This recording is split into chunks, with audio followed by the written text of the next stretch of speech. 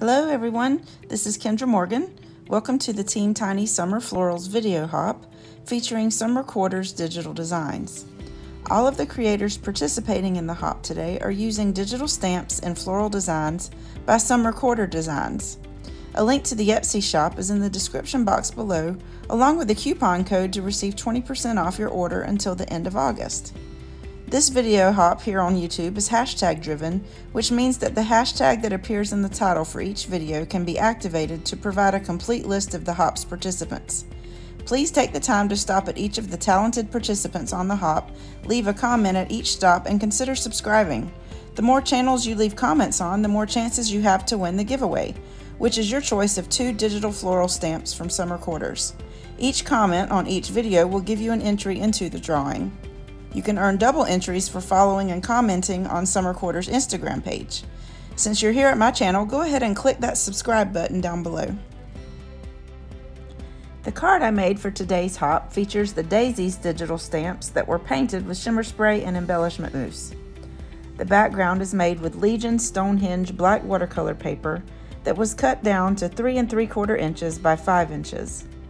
I used the leafy green stencil by Simon Hurley and I placed it on top and secured it with some painter's tape on the back.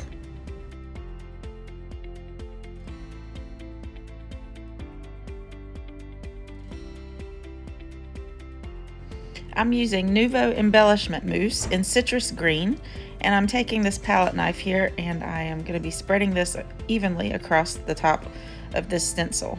Now when I first took this out of the jar, it was a little clumpy, but the more I worked with it, it started to smooth out. So it's been a while since I've posted a YouTube video, and I want to explain why. I'm a teacher and I accepted a new position at a high school. I've been teaching middle school for the past 5 years, and I was really excited to be able to get a job as a business teacher teaching digital information technology. And our school started back August 10th. So I've had to learn a whole new school, whole new program. Still waiting on software that I need to learn as well, but I just haven't had a whole lot of time to do much of anything. I will admit that when I'm stressed, my creative juices do not flow very well. So I kind of struggled a little bit with where to go with this card, but I think it ended up turning out okay. So I live in Florida, and our school district decided right before school started that we're going to offer this virtual option because I guess a lot of kids were wanting to sign up for Florida virtual, but they wanted the kids to be able to have the option to be taught by local teachers. So they came up with this idea for us to log in and the kids join us during the class time during the day to join in on Google Meet. So we've been having to juggle both. So it's been a little challenging, I must say. So back to my project. I removed the stencil and the painter's tape, and I just thought this turned out really, really pretty. So I'm setting it aside to dry, and at this point I kind of didn't really know where I was going with this project. I just knew that I wanted to incorporate these colors because this is one of my favorite colors, and I got this stuff all over my hands. So I'm going to clean up my mess, and then we're going to move on to the digital stamps. So I had printed out the Daisies digital stamps onto some Nina Solar White 80-pound cardstock, and then I cut them out using my brother's Scan and Cut. And I'm using Dilution's Shimmer Spray in the bubblegum pink color. And after shaking it up really well, I opened it up and I put some down on my glass media mat so that I could paint the flower petals using a paintbrush. Now, of course, I sped up this video, this part of my video quite a bit because I was taking my time with this whole process and I didn't want to mess it up. So the centers of the flowers were then colored with a Copic marker in the maize color.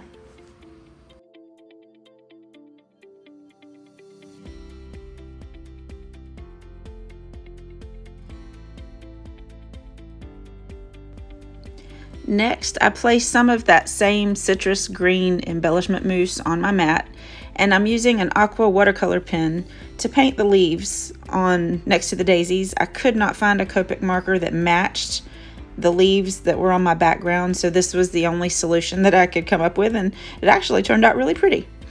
So I didn't want the white edge around the flowers either. That was really bothering me, so I decided to use a black Copic marker and just color around those, anything that was white, even in the center there.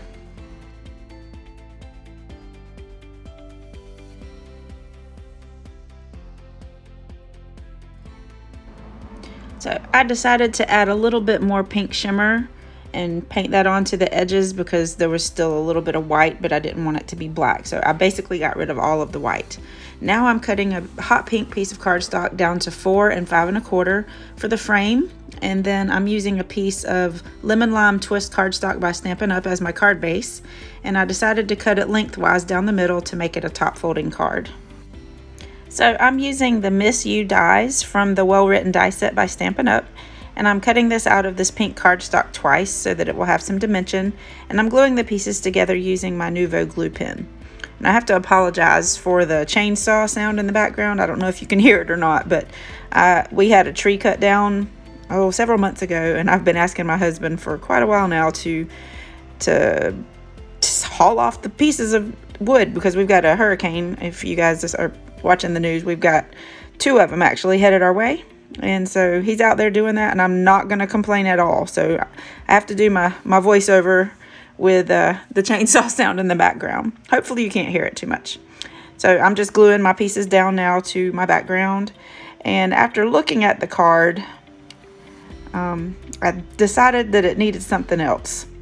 But first I'm going to glue down here my daisies using my 3D foam squares. I used some bigger ones and then the smaller squares to go behind the leaves. There were a couple of places on my background that got a little smudged, so I'm trying to place these daisies over those areas so you can't see them anymore. And I kind of did this a little backwards. I glued everything onto the background before gluing all the pieces together. So here I'm gluing my background down to my frame and then my frame onto my card base.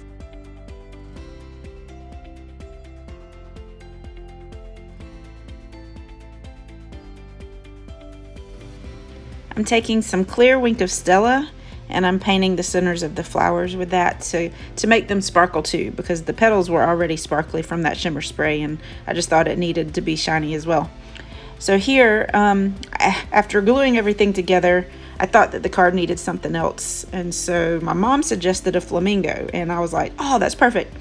So I have this die set and I haven't even used the flamingo on it before, and there's these little tiny, I guess they're the black pieces for the beak of the flamingo and the eyeball, but I ended up losing those pieces. But this is a piece of scrap cardstock that I had the last time I used the shimmer spray, and it was lighter than the pink, and I thought that that would be perfect for his legs and for his wings.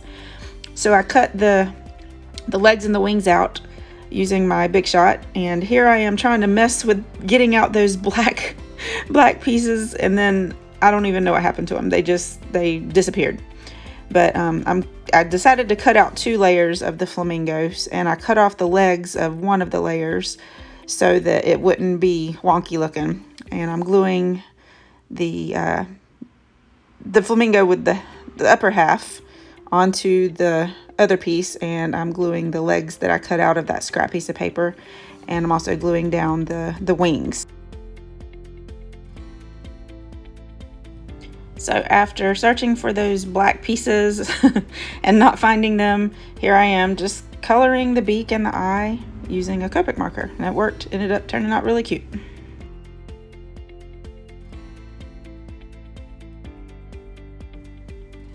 So here I'm just trying to figure out placement for my flamingo, and I'm going to be gluing him down using my Nuvo glue pen. And I thought I'd add some bling. So here's some black rhinestones I kind of placed in all of the black areas just to add a little bit more sparkle, because you can never have too much sparkle, right? So this basically just finishes up my card for today. I hope you've enjoyed this video, and don't forget to click on the hashtag in the description box below so that you can visit all of the other awesome creators that have participated in the Team Tiny Summer Florals Hop. I appreciate all of my subscribers. Don't forget to comment so that you can enter the drawing. Thank you so much for watching, and if you're not a subscriber already, go ahead and click that subscribe button now. You can also follow me on Pinterest, Instagram, and Facebook at Cards by Kendra. Thank you so much for watching, and I hope you have a wonderful day. Happy card making!